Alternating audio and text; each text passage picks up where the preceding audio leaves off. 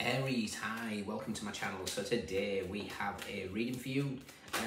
No particular subject. We'll do my version of the Celtic Cross. We've already kind of tapped in a little bit to October. Let's dive in a little bit deeper. You can watch this for Aries, Sun, Moon, Rising, Venus, Mars, Mercury, North Node, or if any of those planets are currently transiting your first house. This could be for you. You know the drill. Thank you for however you support the channel. All the information's in the description box, including website link for private reads. Just hit the more button below. There will be an extended.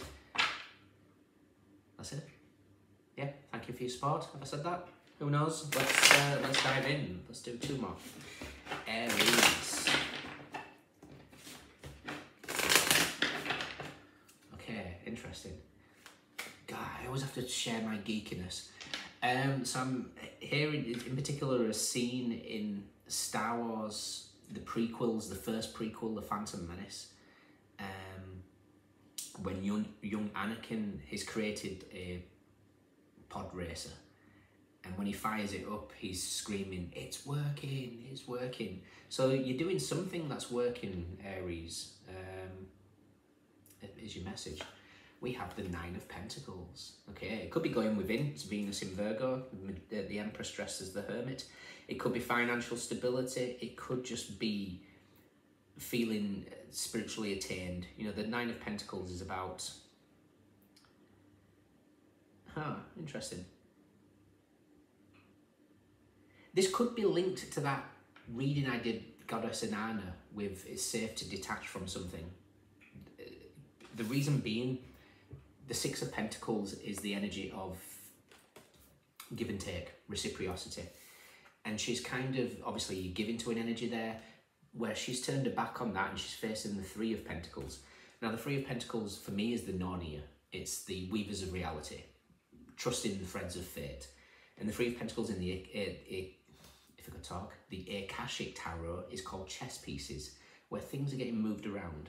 So you could just be turning your attention to that, like not giving to energies that's not reciprocated and just trusting what's for you is for you, safely detaching. Interesting. What's crossing you? Good. I like it. Root to the matter. This is wonderful. It's like you're trusting your seeds. Recent past. What you want. Yeah, this is a follow-on from that. What's coming in? Oh, okay, interesting. We'll dive into that. How you see yourself, how others see you. Advice. And potential outcome. That's where it is. Okay, tempted by the devil. Alright. Okay, this is another emphasis on complete trust in detaching from a particular thing. If it's a specific outcome that you've got, yes, visualize it, detach. There's going to be temptation. There's going to be a devil energy that comes in to entice, and you're being asked to keep your vibration at a higher frequency. We'll check out where the Tower and the Strength card is, because that's going to give us the insight. But yeah, this is quite interesting indeed.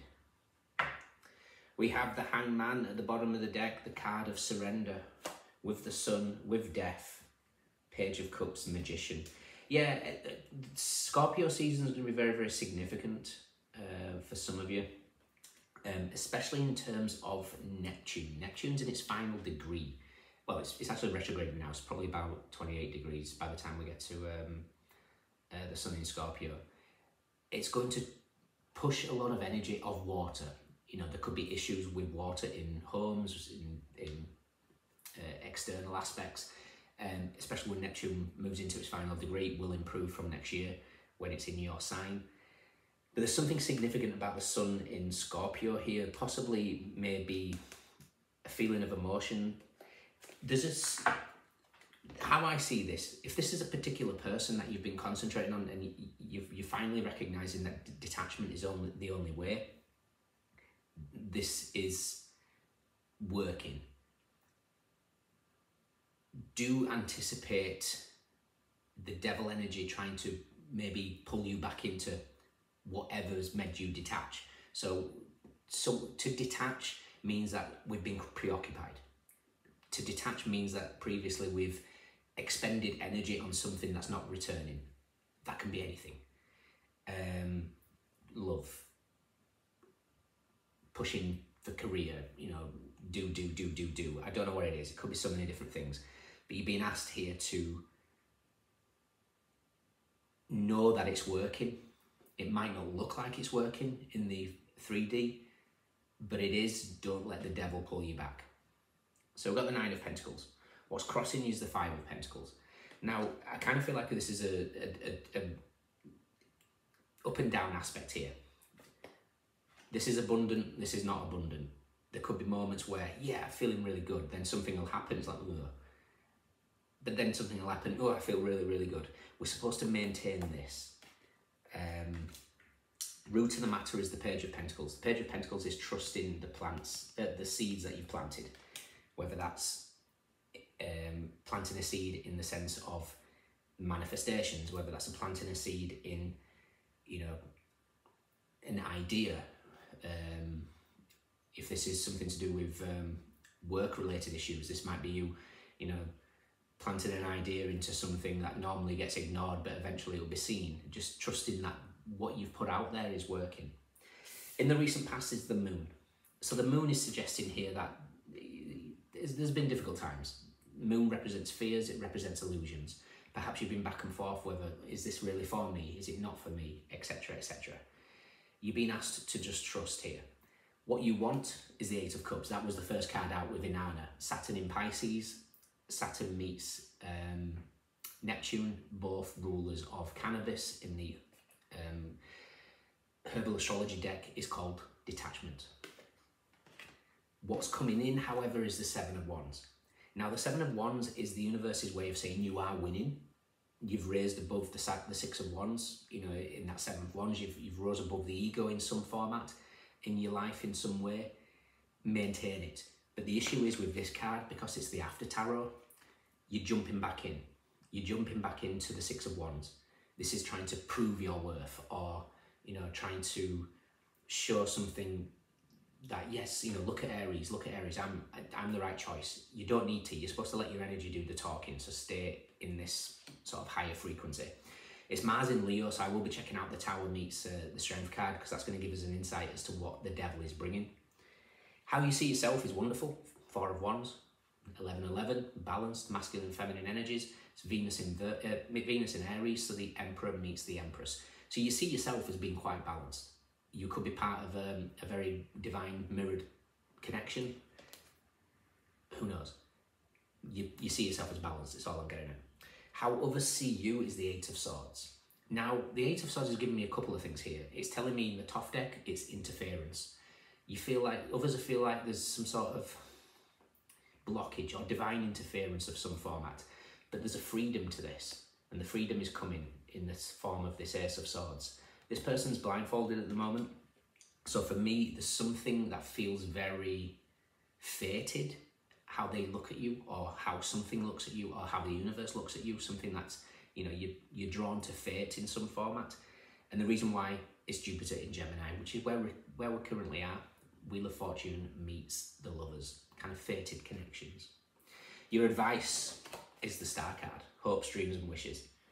Set your intentions. The one thing about the 5 of Pentacles and the Star card can indicate this fear of abandonment, so there could be some sort of wounds coming up to the surface to recognise, especially with Chiron being in your sign, which is interesting because my personal Chiron card in the tarot is in your outcome, but it's here for a couple of reasons.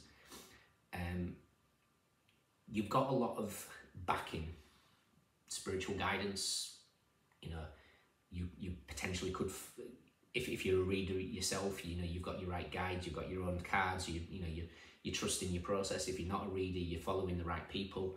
There's something here that you're backed, so just, you know, trust the steps that you've been guided to take. And the Star card is here to say, continue healing, don't force healing, hopes, dreams and wishes, follow your North Star. The outcome is the Devil. The devil is just temptation. It's something to do with what's trying to pull you back into that Six of Wands energy. Six of Wands is good, but it's also ego. And I just kind of feel like something's, you're raising above something and something tries to drag you back down. We will see what that Tower and Strength card is saying. Centre of your triple outcome is the King of Pentacles. You will get everything you desire. Whatever this seed is going to get placed into this bull and it's going to start charging. So this is like whatever you've planted in, you know, this investment that you've made in whatever format of your life, that time, that energy that you've put into something, and you're not seeing results. We're going to jump from a page to a king. That's significant results.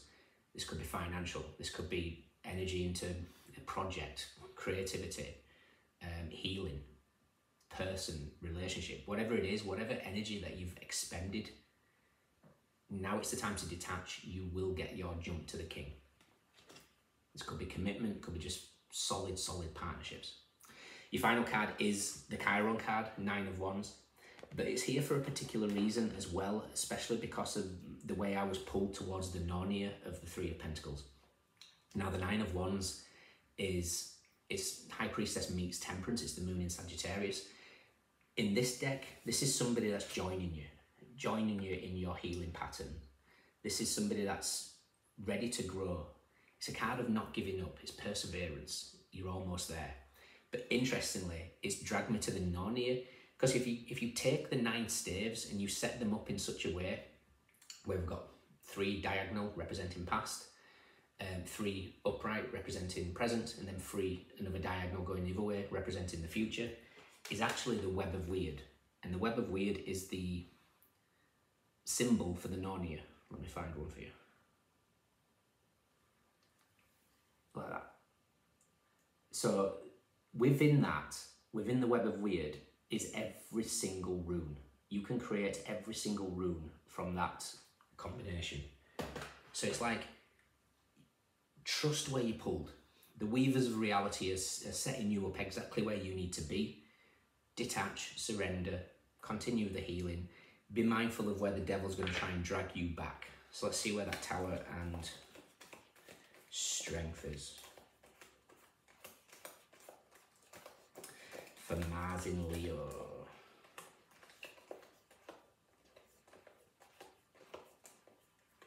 Yeah, look at that. They're even together, the High Priestess and Temperance. That's the 9 of Wands, moon in Sagittarius. Next to the 3 of Pentacles. Told you, there's that 3 of Pentacles, the Narnia. You can't make it up. Tower is with the 10 of Pentacles and the Ace of Pentacles. Trust the seed turns into the highest. The lowest, so we've got the lowest court card to the highest court card, and the lowest pentacle to the highest pentacle, all wedged between the Tower. So trust without question. And Strength. Strength is with the Knight of Swords and the King of Swords. So whatever this is, whatever this temptation is going to be something that takes you potentially from the King of Swords to the Knight of Swords.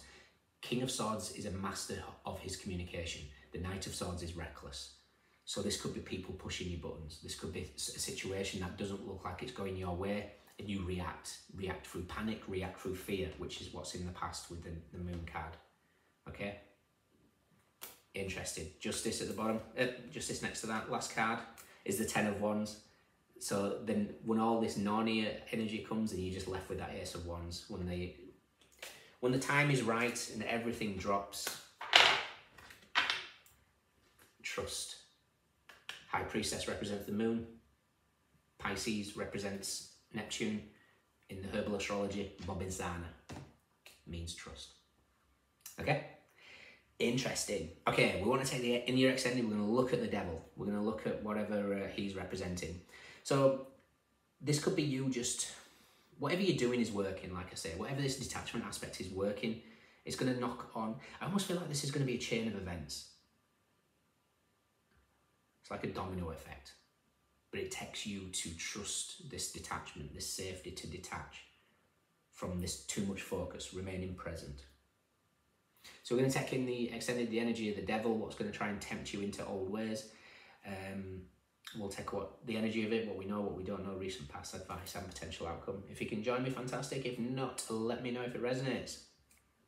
Venus in Virgo, Mercury in Taurus, Cancer Pisces, Saturn in Pisces, Mars in Leo, Venus in Aries, Jupiter in Gemini, Aquarius, Capricorn, Moon in Sagittarius, Pisces, Leo, Scorpio, Gemini, Virgo, Moon in Taurus, Gemini, Sun in Capricorn, Jupiter and Saturn in Leo. We have Pentacles, Cups, Wands, Swords, everyone's here. Those of you stand out, let me know. Take care, see you soon, bye.